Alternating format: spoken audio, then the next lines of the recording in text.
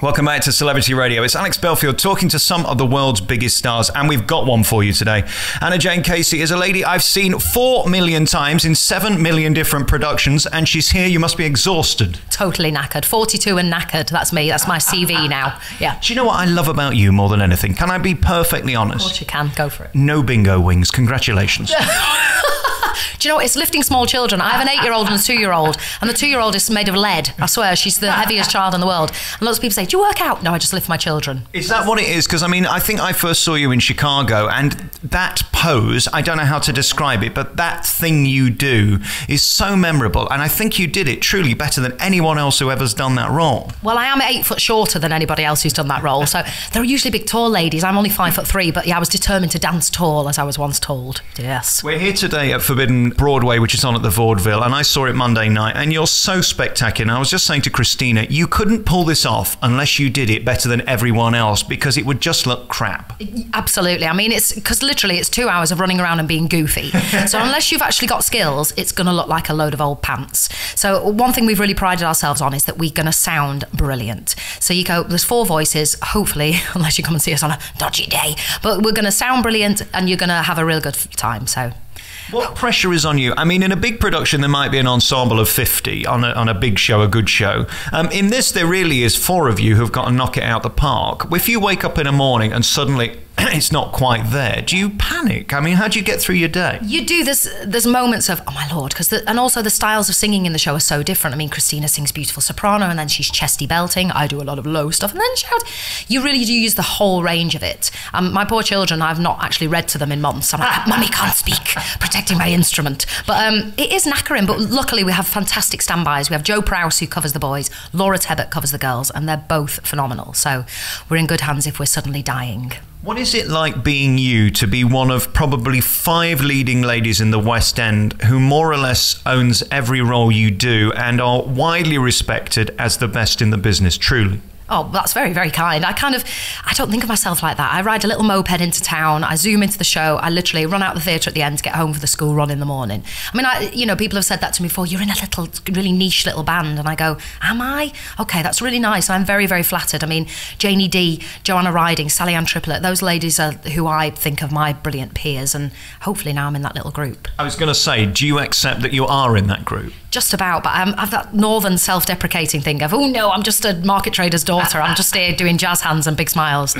I was looking at your CV earlier, and I've seen you in most of these. I mean, you look down the list: Cats, Joseph, Starlight. It's a silly question. They're probably like saying, what's your favourite child? But are there some that stick out more than others? I just mouthed who was my favourite child was there. I'm not going to take. Who favourite shows? Do you know what? I was only talking the other day about Starlight Express, which for me, when I didn't do Starlight, I was like, that's just a show where people just roll around on skates. And actually doing it, not only is it the hardest physical thing you'll ever do, but the most satisfying. And you just to see kids' faces completely in awe as we're racing around. That was brilliant. That was joyous. But it's got to be West Side Story. I'm a sucker for a good old tune, and I met my husband there, so we now force our children to watch the movie. They'd rather watch Peppa Pig, but we're like, watch this film. This is how Mummy and Daddy fell in love. So yeah, West Side, I think. And again, when you look at all of these shows, they're all love stories, aren't they? I mean, I look down all of them. You can't have a musical that's a hit without 2 people falling in love and a third person and a triangle thing at some point in the show. Yeah. I mean, it is kind of a generic setup but it's the same with any play, really. I mean, if you're going to go and see the angstiest of plays, there's always a couple who are canoodling in the back. But musicals, I've got to say, I don't actually go and see musicals. Oh no, there's an admission.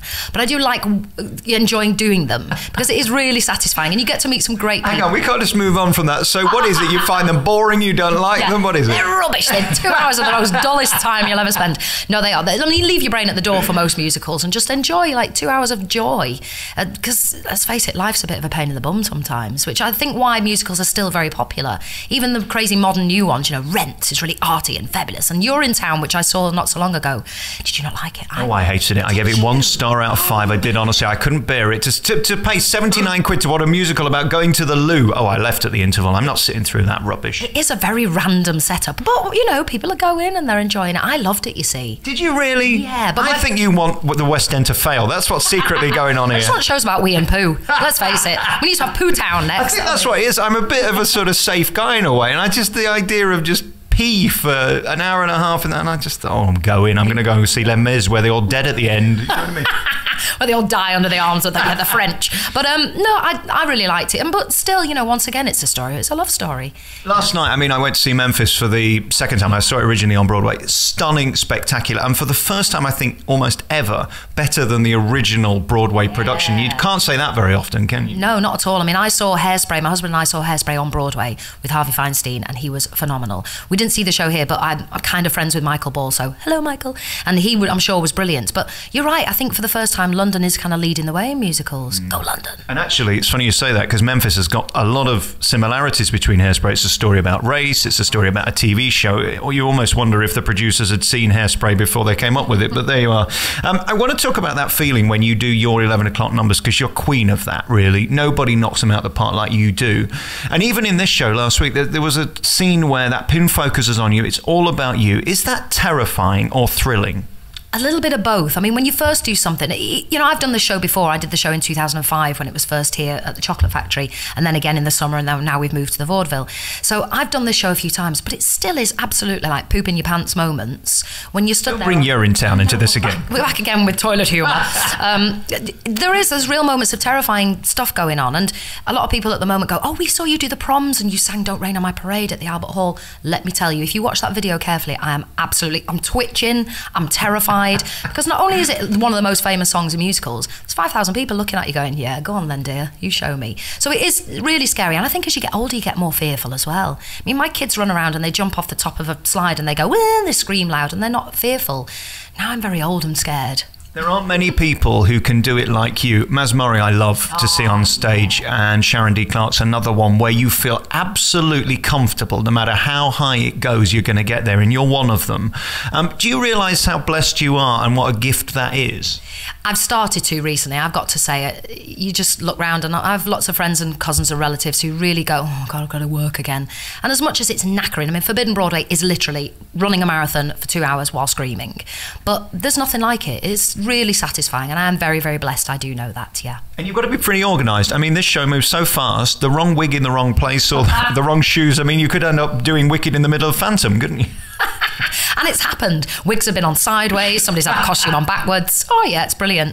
In fact, there was one time when I think I came on, realised I had something wrong on, ran off, got changed and came back on. But with this kind of show, you can do that. As long as you go on the end, people are going to laugh. What is left in the West End for you that you would love to do that would be exciting? You have virtually done every major role. I mean, other than being a giraffe in The Lion King, what's left? Well, I'm working on that. I'm working on my long legs. That. I know, I'm only 5'3". That'd be the meerkats. That'd be me. I'd be like, brilliant. There is a production on Broadway, you might have seen it, I haven't, of Pippin, which they did at the Chocolate Factory, a smaller version of a couple of years ago now, but Pippin on Broadway apparently is smashing it. And they're going to bring it over to London, hopefully. And there's one part in it for an older lady. So I'm holding on to that one. That'll be my next one, hopefully, if it comes. You're so gifted and talented. I'm going to let you go. It's been such a pleasure seeing you again. Thank you for the memories and every bit of joy that you've given to this West End, because you're one of those few people who really have carved the future of it. And when you see someone like you on stage, it's humbling, because I always think if I can do the role in a show, it ain't good enough. Do you know what I mean? And I see that all the time. And when you watch you just think, I don't know how you do it. Congratulations. Forbidden Broadway is on here at the Vaudeville Theatre. AJ, thank you so much. Thank you. It's been a pleasure. Lovely.